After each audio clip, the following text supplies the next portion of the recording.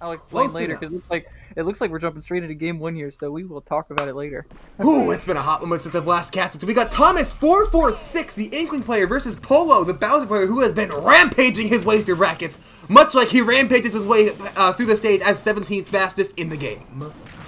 He does. I think I saw that he beat Lotus 7 earlier. I mean, that's a win right there. It was a complete domination. It was a 3-stock, and it wasn't even close. I mean, I say 3-stock and not even close, but oh my god, Pollo is one hell of a player. And Thomas446, he also ended up 3-stocking to get into the top 8. So this is going to be one hell of a set. Absolutely, yeah. I mean, just looking at this matchup straight up, Inkling versus Bowser, traditionally thought to be a little tougher for Inkling, but Thomas really keeping it even here, despite not being able to use that jab for the inking. But Bowser looking a little yellow. But Oh, sorry, way, it's pronounced Pollo because different languages. My bad. I keep on pronouncing it Pollo. Sorry. Pollo has one L. That's Pollo, pronounced with a Y. That's the t-shirt. God, Pollo in the Polo. Oh, that's whoa! Interesting spot to use down B there, like bruh. Yeah, so down B has a kind of a weirder scoop box on the front of it that can touch the ledge. I've had my fair share of run-ins with that move, but Thomas finding himself off stage trying to find his way off the ledge, but a quick reversal. Inkling gonna throw Bowser right off the stage. Oh, up there, nice little ledge catch there. Absolutely, yeah, picking up on those options that he was ledge trapping Thomas for a good 20 seconds or so earlier. He was picking up on those options, and Pollo absolutely exploiting that ledge for that. But 182 max rage Bowser. This is where the issues can start coming in for Inkling unless he is dead. Bowser decides to play nice today. But nice to come up falling up here to up tilt. Haven't seen that one before. Thomas really see where these character knowledge is coming in. He's experimenting. He knows he can't use that jab. We see him using the splatter shot more. He's even coming in some falling up air combos. And here we see a roller. Nice reset. And Bowser's off stage. This is exactly where Inkling wants Bowser to be. Well, fire. This time Pollo is going to try and ledge trap. Misses the up smash. Going to shield Thomas's own F smash. And once again, we're back off stage. Right now, Pollo just holding this ledge just barely. Never mind. He's dead. Oh, he whiffs! Ooh, just a little off the mark there. Bowser going to be living to see another day. And that is not what Inkling wants, because Inkling now having to deal with a max rage Bowser. One of these two characters is going to kill a lot more easily than the other. But hoo-ha, not quite. Or booyah, rather. It's Inkling. But 166, like I said, max rage. Actually, no, max rage happens at 190. So coming up on max rage, but this Inkling's at 106, and Inkling, as we all know, does not have a lot of weight behind him or her, and that down smash destroys that weight. Their ankles are gone. They lost 20 pounds from that. Exactly, and you can see exactly what I saw earlier where that jab does not work. Y'all saw that down B read, right? That was quite an interesting option. Pollo, who are you? Exerting dominance. Oh my Jesus! Boy, that's getting clipped as a raw Gordon Ramsay S-Match. Speaking of Gordon Ramsay, your PFP. Jesus Christ. I think that Bowser took some martial arts for that last one, because that drop kick was looking quite practiced. Becomes expected. At one point or another, but right now we're going to see game number 2 going straight back to FD. Thomas saying the stage was not the problem, and he just knows what he needs to adapt to. I really want to point out, I like how he's using Splatter Shot, because that is not going to be ignored by Tough Guy, and he can get the ink that way since he can't use the jabs. Very nice immediate character knowledge adaptation by Thomas. Gonna ride that berry hard, even though it was at an early percent, able to get like 35-40% off of that one interaction there. Gonna see if he can hold advantage, but Pollo is looking like he's starting to come back strong, but off stage right now. Gonna see how well Thomas can hold this. Throwing Bowser right back off stage. He's going to be using his splat bomb, getting that ledge trapping, but the get up attack invincibility going to go right through it. Narrative shield, nice damage. Thomas firing right back, quite literally with the splatter shot. He's got his forward throw. He's got Bowser in the air right now, or not. The splatter. Getting that roller and not going to whiff the forward smash this time.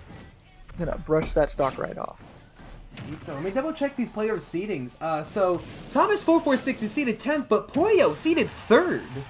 So if anything, you think Pollo's gonna win this because, you know, once you get to that top 10 seeding, every single slot really does matter. But Thomas is holding his own, and well for that matter, having a stock lead right now. Never mind, he is dead from that side B. You got to be careful about his weight. His bones be thick. Bowser Ball, a very fearful move. Have you seen the images of the hurt box drawback on that move? I have not. I'll have to take a look.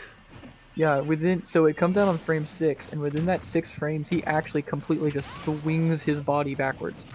So he's completely out of the way. Hurt box shifting, a mechanic And that it's not a lot of invincible. people pay attention to. But not going to be able to use those invincibility frames right now, taking quite a beating. Thomas has kept him at ledge here for a good bit. 146 on the yellow mac and cheese Bowser. And a roller, another stock. Speaking of mac and cheese, dead. I don't even know what that has to do with mac and cheese. Well, it definitely was not a cheesy Oh, kill. never mind, he's dead too! That one, but that one, we might have to have a judge's discretion on the cheese levels of that one. Speaking of mac and cheese, oh my god.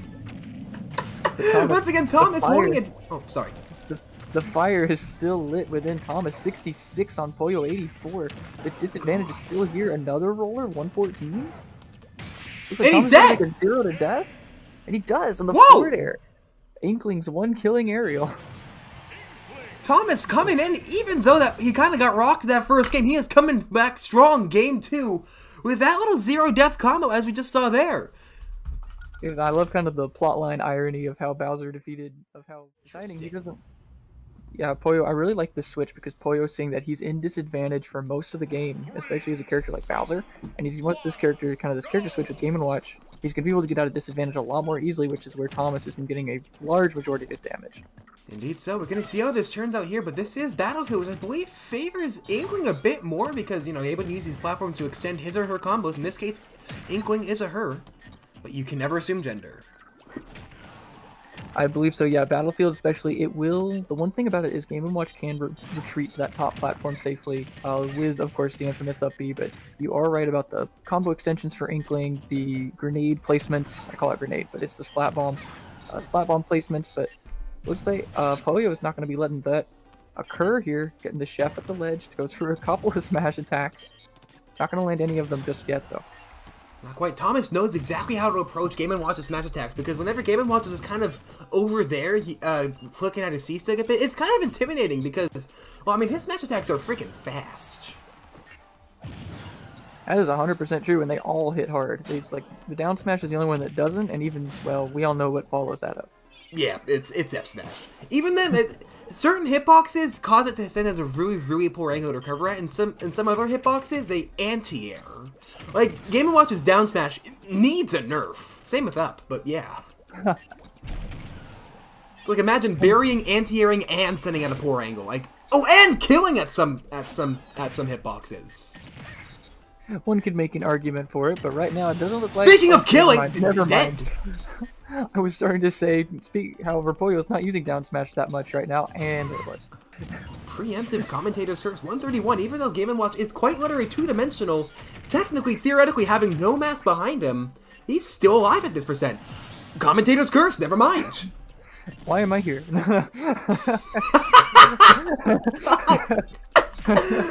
Up the a shield, who would have expected that? Right now, Thomas is trying to get in. 69, 76%, about to get laddered to the top. No! Only able to get one bit of roller in and unable to really punish any of Pollo's options. Yeah, Pollo is really using this up B. He's getting out of those combos. He's not letting Thomas extend the combos on those platforms, using that invincible frame 3 up B to get out of there. And he's still a little bit ahead in the percentage game right now, so this character pick really paying off for Pollo.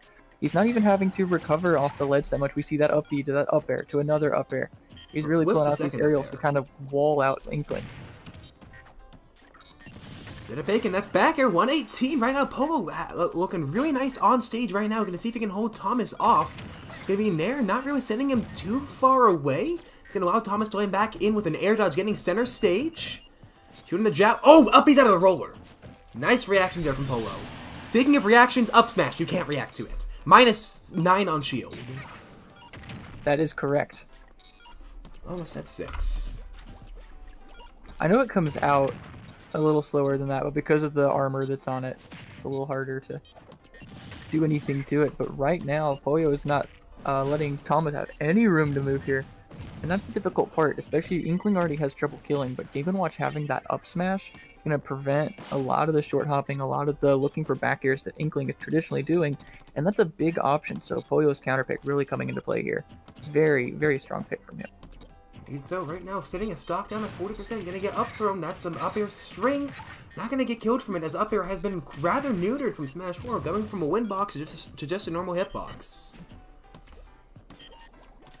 It is with that damage. Nonetheless, we're looking.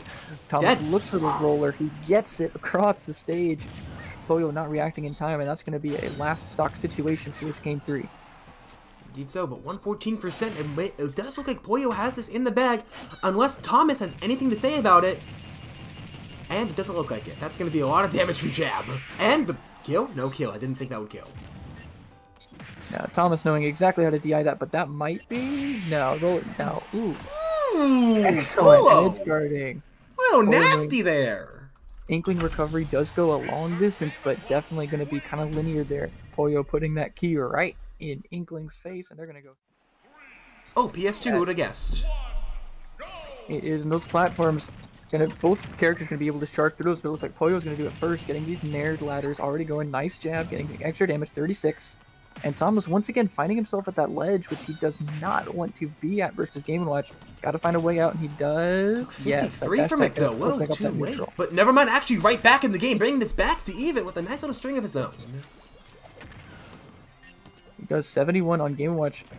I find it kind of humorous when the ink is on Game & Watch, he starts looking a little more three-dimensional. I was about to comment on that. I was just thinking, why does that look so weird?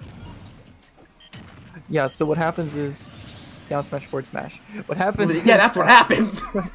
What happens is that Game & Watch is technically a 3D model, but the animation is only on the Z-axis, so the ink is sticking to the orb bubble around him, so it's three-dimensional.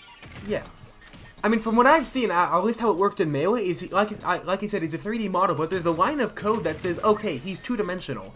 And in Satan's like flat zone, that code is run on everybody. So it is possible to disable the line of code by like Gecko cheats and have Game & Watch working in 3D. And it's weird. It is true, but right back in it, Thomas has evened it up pretty much. 54 on Pollo, 67 on Thomas. He's going to be looking for one of these backers. Nice parry. Not going to be able to get a hit yet. Another parry on that dash attack, and Pollo looking like he's got these parries on deck and ready to take care of all these single hits that Thomas is throwing at him. Nice little cherry there. Not the strong hit, though, so Thomas is going to have a little bit of life left in him, but eating that Canadian bacon, speaking of strong hit F-tilt, there it is. Going to take that stock, only 54% right now. Not much threat of death here. Pollo was looking like he has a mighty fine lead right now. Oh, never mind. Nope, still, yeah. Just gonna live that. You know, Sephiroth wouldn't have lived that. Not at all. To those that don't know, Sephiroth weighs the exact same amount as Pikachu, for some reason. Man, skip leg there. That's why he takes. That's why he takes his shirt off. It's the only impressive part. Alright, well now 160. Yeah, I'm surprised Pollo's alive right now, but only 47% of mileage there. We'll see if he can hold this. Yeah, Game & Watch with Rage. I mean, any character with Rage in this game is scary, but Game & Watch especially still holding on. 179.